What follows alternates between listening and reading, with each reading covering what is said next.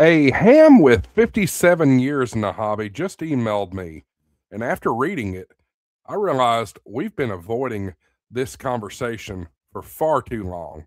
Let's talk about it.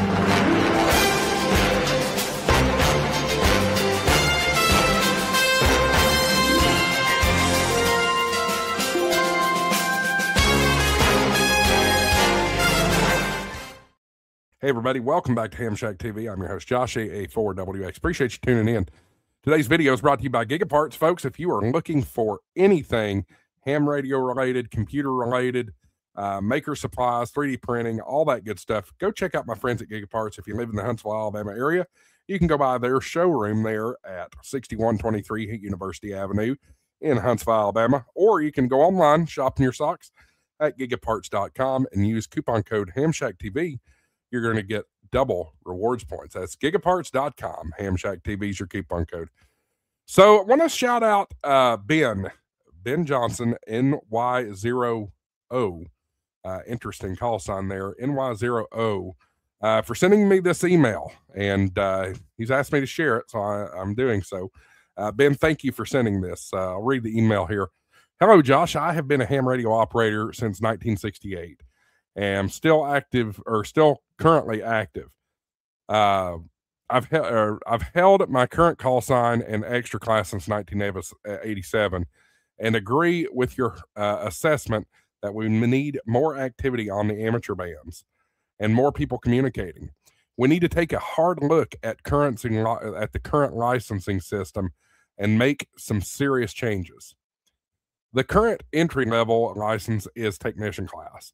We need a true beginner's license, similar to the former available novice license, which is how I got my start. He goes on to say, a few days ago, I went to hamstudy.org and took a sample technician license test. And after 57 years in amateur radio, I scored only an 85% and can see where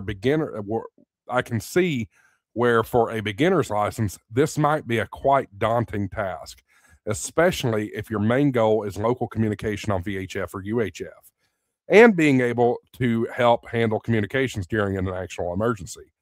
In a grid down situation, you will probably be using FM voice communications for simplicity's sake.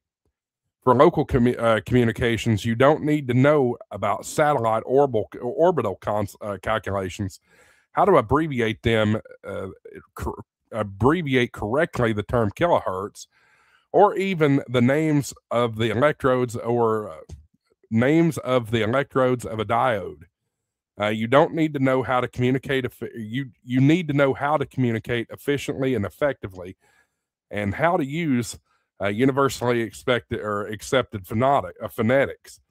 How to avoid interfering with other communications, and how to set up your radio so you can communicate. Back in the day, I had to study to pass my novice exam, but it covered mainly practical items, such as available frequencies for novice, how to measure a half-wave dipole for resonance, how to tune your transmitter, Ohm's law, and how to not get electrocuted by your equipment. It ensured that you had the minimum amount of knowledge to safely and legally operate on the amateur bands. The FCC may not want another another class of amateur license, but how many license classes do we need? Could we get by with maybe 2 classes of licenses instead of 3 that there are currently available? Is there any reason why we just couldn't have a basic license allowing VHF and UHF operations with a 50-watt limit, similar to GMRS privileges, and full privileges with a technician or general class license? When I got into ham radio, general class licenses had full privileges on all bands, and virtually nobody bothered getting the extra class license, as it has no advantage. Vanity call sign availability could be based on number of years licensed instead of which license test you have passed. Also, to help more people trained to communicate, could family members of licensed amateurs be allowed limited VHF and UHF privileges with permission and training from the licensed amateur? Similar to the family operating privileges available for GMRS users using the licensee's call sign. By the way, don't you think it's odd we still have privileges on the books for 2 licenses that are no longer being issued, the novice and the advanced license? If we don't get more activity, I could see that we might lose part of our 420 to 450 megahertz band to GMRS or some other service. Could you put this out on the YouTube channel, Ham Shack TV? Use it or lose it. I value your input. Thank you. Ben B. Johnson, November Yankee, 0 Oscar. Ben, thank you so much for your email. You've got a lot of very valid points here in this email, for sure. We're going to start, this is definitely going to stir up a conversation. And folks, I want you to go ahead and get in the comments. Tell me what your thoughts are straight away. What do you think? Should we look at possibly revamping the way the license classes are? First off, if you're going to get in the comments, tell me get rid of the license, get rid of the test. Forget that. I'm going to tell you right now, I'm going to thumbs down those comments, but put them in there because it certainly helps the YouTube channel or the YouTube algorithm push my video. So comment what you want, but I'm going to tell you right now, if you're going to say get rid of the exams, I'm going to tell you no right now. We still need license exams for sure. But should they be as rigorous as what they are currently? That is a very interesting concept. And you do have a great point about the technician license. Do we really need to know about satellite orbital patterns and diode, know all this stuff about schematics and stuff like that, and the electrodes of a diode, and how to abbreviate kilohertz? Who cares how to abbreviate kilohertz? That's just silly stuff. Now, mind you, that is a stupid easy question, but again, why make a test if it's not going to be for practicality? Seriously, is kilohertz, is somebody not knowing how to abbreviate kilohertz going to shock somebody or burn somebody or something like that? No, it's not. It's silly stuff. Should we really look at revamping the license stuff? I don't know. You've got me really thinking about that. As far as your question about could we allow family members to use a person's license, I am not in support of that. In an emergency or a qualified third-party traffic transaction, sure. I have no issue with third-party traffic at all. But I'll give you an example of something that happened just the other day. There was a ham here locally, and I don't know who it was, and if they did, I wouldn't tell you their call sign on there. His wife picked up the mic, non-licensed, and told his husband that they needed milk or something like that, and love you and all this stuff. And he was completely embarrassed by it because he knows it's not allowed. But he ended up adopting her as third-party traffic just to make it legal. I still question whether that was legal or not. We as hams, we ought to make sure that our spouses are aware that you do not need to key up that mic unless there is an emergency.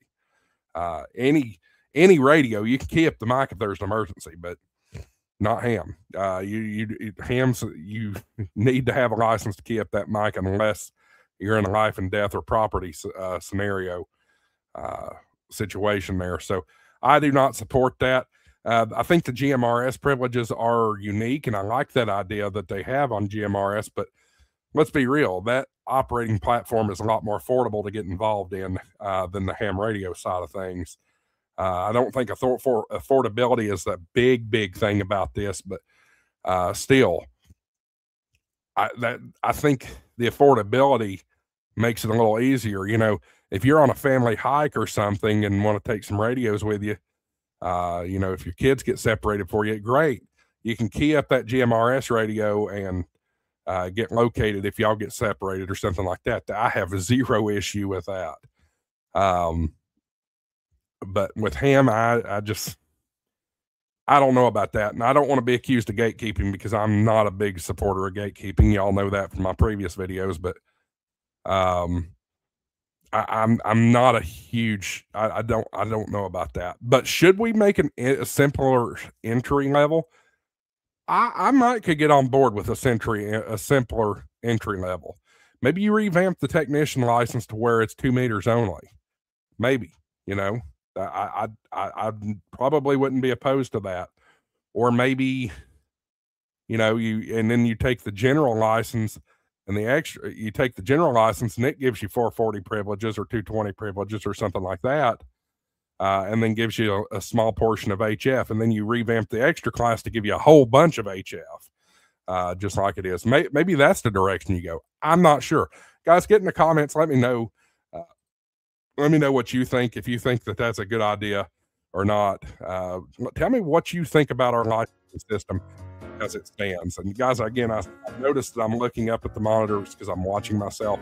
I'm using a different camera for this particular video. Usually this is the camera I use, but it's been charging. So guys, again, video is sponsored by Gigaparts. Go check out gigaparts.com for anything ham radio related, computer supplies, maker supplies, 3D printing, all that good stuff. Gigaparts.com and use coupon code HamShackTV for double rewards points. Thanks for watching, guys. We'll see you in the next one. Happy New Year, 73. AA4WX, WSCB 693.